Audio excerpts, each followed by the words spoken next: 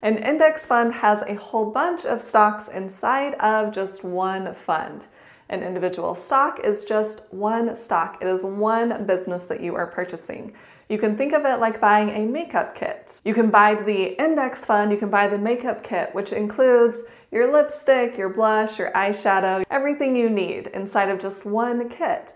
Or you can buy all of those products individually. So you can buy your lipstick individually, you can buy your blush individually. So if you have your makeup kit, you have all of your makeup inside of it. And if you happen to lose one makeup item, maybe you lost your lipstick, you still have all of your other makeup in there. But if you were just buying individual makeup items and you lose your lipstick, then that's all you had. So with an index fund, if one company goes bad, you still can rely on the rest of the companies. But with individual stocks, if you're just buying one of them and it goes bad, there goes your entire investment.